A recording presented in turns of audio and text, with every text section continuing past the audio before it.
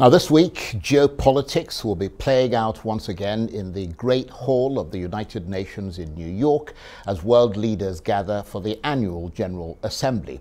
The centerpiece of that great meeting is, of course, the general debate, where world leaders get the chance to boast about their countries to other world leaders, but also weigh in on global issues, including the pandemic and climate change, but also security issues such as the Western withdrawal from Afghanistan and tensions between the US, Iran and its neighbors, as well as between the US and North Korea, and of course the growing rivalry between Washington and Beijing. And there'll also probably be some sharp words from China and France in the wake of that surprise deal to provide Australia with nuclear-powered submarines, which Beijing sees as antagonistic and Paris sees as undercutting its deal with Australia.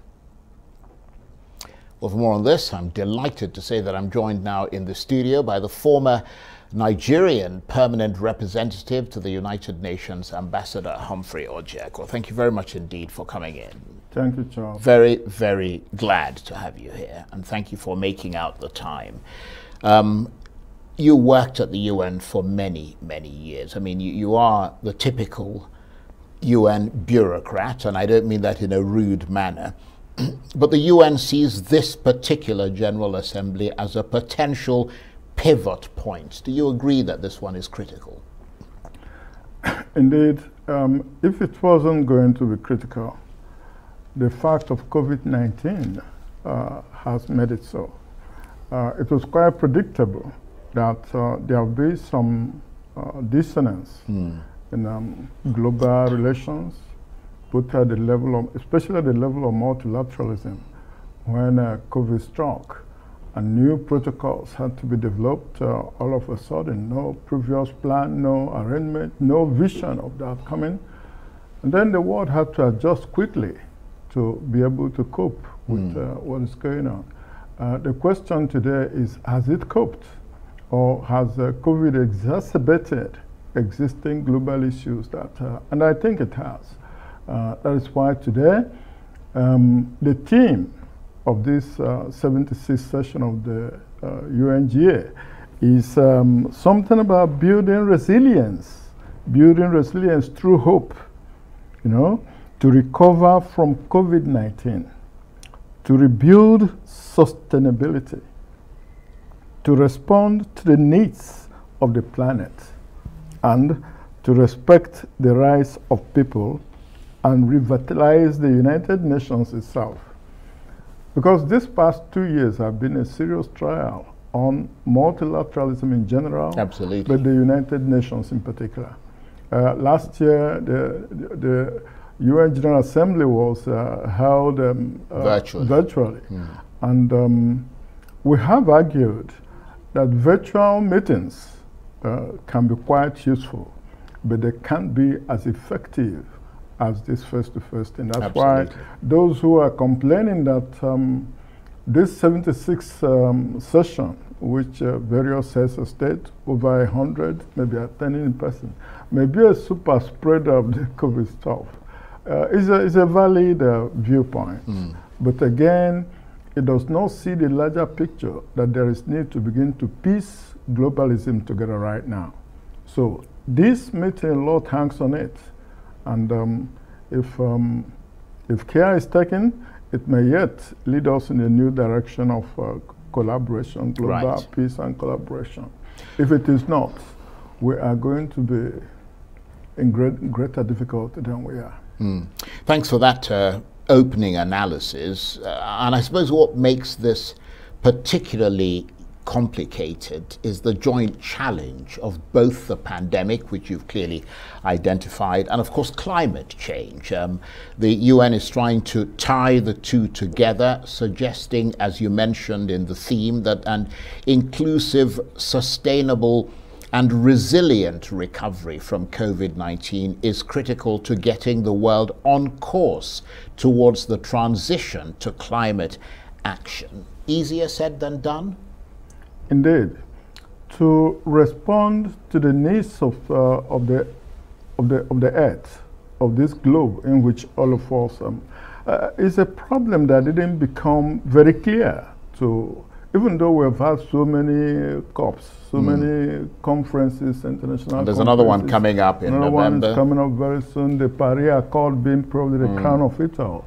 It is doubtful that governments around the world took climate change as seriously as we ought to have, they ought to have, until COVID has come to exacerbate things.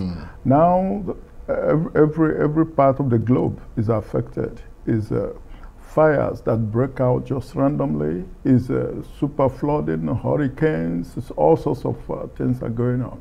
And we can't, even in Abuja here, that is in the Sahel region, so to speak, there is flash floods in this town, Abuja, that is actually destroying property and taking lives. So the need to reset the earth is maybe a responsibility that all this UNGA 76 must take very seriously. And since the United States has rejoined the Paris Climate Accord, maybe there is hope that that could help to galvanize global interest and all of that. However, the geopolitics and its struggles, bilateral struggles, contests between nations at this time is also a serious challenge to realizing that consensus the world needs at this time to seriously tackle climate change. Because what is going on between China and the United States, on the one hand, you can expand that to include the West. What is going on now among the Western powers themselves, Australia, France, the United States, the mutual suspicion is unthinkable that the French ambassador in Washington will be recalled. Absolutely. And the French ambassador in Canberra will be asked to come home for consultations. These are so-called allies, and it goes to show that the national interest of nations, as seen, perceived, and interpreted by the country, is the foremost consideration in whatever is agreed or discussed, or whatever gains consensus at the multilateral level. That's a fascinating analysis there. And just returning to the first point you made, critical point, of course, which is the pandemic. I mean, for it to end, the issue of vaccine access must be solved, with health experts repeatedly warning that the world will not move on from the coronavirus unless there is widespread global immunization. But of course, with wealthier nations stockpiling vaccines, implementing booster shots, and the poorer countries facing vaccine shortages, I mean, it doesn't look like the pandemic will end anytime soon, does it? And that's a big issue for this UN General Assembly. In fact, it is a critical issue. And I can recall that our own Dr. Ngozi Okonjo-Iweala, during the campaign for WTO Secretary Generalship, she was at the forefront of pushing this angle as early as that time, because it was clear to those who could think about it that to deal with a pandemic, you have to take a global approach. Since the world has become smaller due to instant communication, the movement of persons and all of that, there is no way any country could easily isolate itself from the dangers of COVID-19, even if your population is fully vaccinated.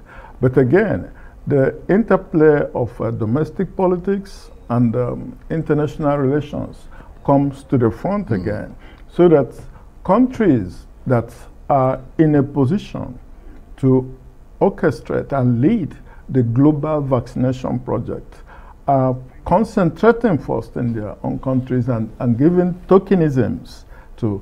But again, it reminds us of the old argument that those nations that continue to depend on others, particularly in the African continent. That's a very important point. That when COVID-19 pandemic became an issue, the world was like in a state of frenzy. Every country was struggling to help itself. It's just like every country for itself. Initially, that's what it is. But I don't think that if Africa as a continent had pooled its own resources, both scientific, technological, and medical knowledge and all of that, that we couldn't have developed an African vaccine. So that is a lacuna. When Cuba, tiny countries like Cuba are doing it. Exactly. Yeah. You know, China was one of the first countries to come out with something. And we say we have collaboration with these other bigger countries.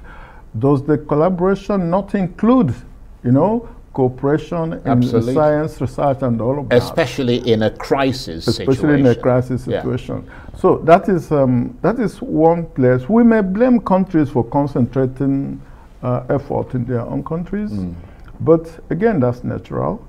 So why did we not also try to develop some African vaccine for our own people? Absolutely crucial point. So the fact, of course, is that they didn't develop it. We are still in the throes of the pandemic. So based on what's happened, your experience with previous General Assemblies, do you hold out much hope that they'll be able to come up with the right solutions and will implement those solutions this time? You know, Charles, that there's a huge gap between the rhetorics of any international organization and the actual practice. What you implement, at the end of the day, boils down to what that country is able to muster up itself. So this tendency, this proclivity to depend on others is a lack Africa must fill up. It's a void we must fill up. Please stay with us. It's brilliant talking with you. You're watching the Arise interview. Plenty more still ahead as we continue our chat about this week's United Nations General Assembly taking place in New York. Stay with us.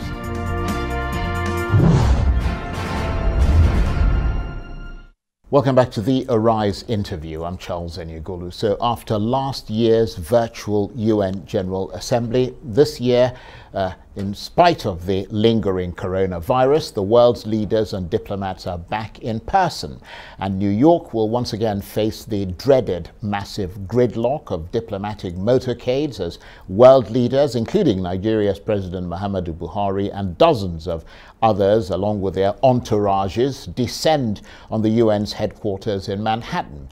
There's lots to talk about, but the main deliberations will focus on two parallel challenges: ending the pandemic and redefining the post-pandemic global economy so that it embraces climate action.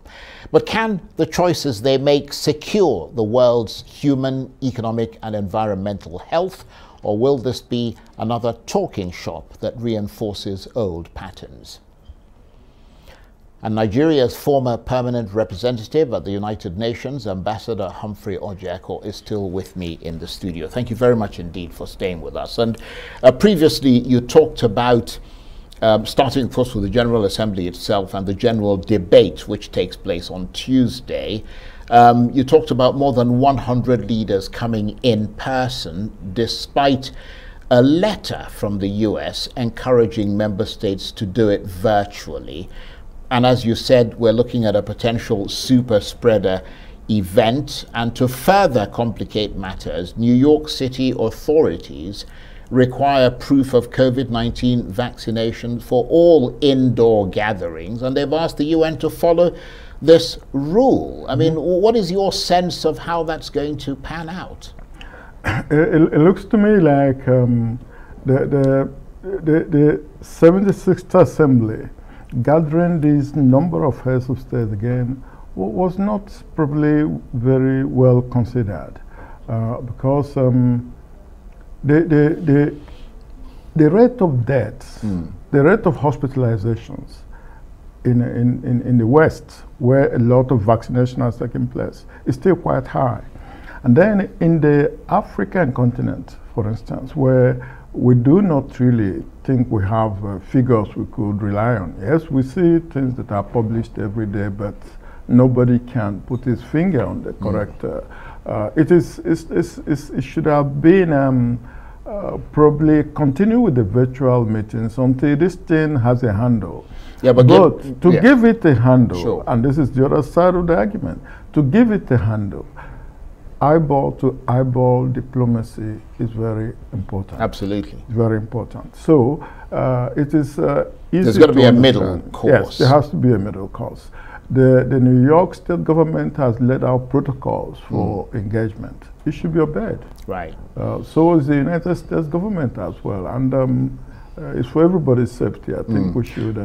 But of course, given that the delegates have not so far been entirely cooperative, I mean, how do you reckon it's all going to work? I mean, because this is obviously internal politics as well, and you know, people, different heads of state, Brazil and Russia have already rejected that health requirement, with Brazil's President Jair Bolsonaro saying without equivocation that he won't get vaccinated. And they're actually saying, okay, even if you arrive without being vaccinated, we've got vaccination centers outside the UN. Once you come in, go there, you'll get vaccinated before you come in. Well, the thing with diplomacy and sovereignty is I don't think there is any law yet in the international legislative books that would compel a head of state to obey the rules. Well, the UN Secretary General made that clear, didn't he? He surely did. Yeah. So at the end of the day, that's where persuasion, consultations prior to the conference usually takes place and sorts these things out. I don't think we have that luxury anymore of the UN sending out feelers to various governments, heads of state, and persuading everyone that this is the protocol for this session, and everybody should try to obey it. That said, the internal politics of the United States itself, with regards to vaccines, you know, does not encourage even those who are coming from outside. That's a very good point. If a lot of vaccine hesitancy. Exactly. There's so much hesitance in your own country. Why should you force us to? You haven't been able to mandate, to enforce the mandate, to get your own people to But of course, the American argument would be that, you know, you've also got city ordinances, city rules, state rules, and so on, and this is New York's authority. But let's move away from COVID. Sure. Everyone, of course, I mean, there are a lot of other issues to be discussed, global issues. Everyone listening closely to or will be listening to the Iranian President Ibrahim Raisi's speech amid the stalled nuclear talks. You know, it's a bit strange to make this observation that President Biden came to office promising to reverse much of his predecessor, President Trump's foreign policy vision and mission and destination. Again, that gap between theory and practice, those promises, other than the Paris Climate Accord, which he has, the United States has rejoined, all that talk about restarting the Iran nuclear accord and America rejoining the team and all of that is still being stalled. Nothing has happened. You take that to so many other issues in the climate area, in the reinvigoration of the U.S. alliances and all of that. Nothing has really changed. In fact, you see a kind of reinforcing. If you take a look at what's happening in the immigration area, you see a reinforcing of Trump era, you know, foreign policy initiatives, and even what is happening with repatriation of some people from the coast of Texas today is based on a Trump era law, presidential order, which wasn't. Those are things people expected that by now America would have overcome them. The debacle that withdrawing from Afghanistan seems to have resulted into was also just a letter by letter follow-up of a Trump negotiation without making any adjustments to take care of the humanitarian aspects of. I think that's a very crucial observation on several fronts that you've made there. Yes. And of course, the other thing you touched on earlier was the depth of anger emanating from Paris over that cancelled submarine deal between France and Australia, and China's equally furious response at the Security Pact designed to contain it. Does it look like this year's General Assembly will be a pretty disputatious affair? But I can say quite comfortably that expecting a consensual approach to problem solving from China, the United States, the European Union, with the French government talking of its principal ally stabbing it in the back, recalling its ambassador from Washington, D.C., breaking a long, almost a century-old relationship with Australia, its activities in the South China Sea area and all of that. Those are fundamental national interest issues. And in my experience... And the twain shall never meet, exactly. In my experience, when there seems to be a clash between the fundamental national interest, which is what America has displayed, its new fears about the South China Sea, the activities of China, maybe its strategic thinking of taking over and controlling the entire place, the resistance of the United States, that is its fundamental national interest, I suppose. So it didn't matter if it had to throw an ally, a very close and important ally, under the bus in order to have its way. I tell you, that's a fascinating analysis.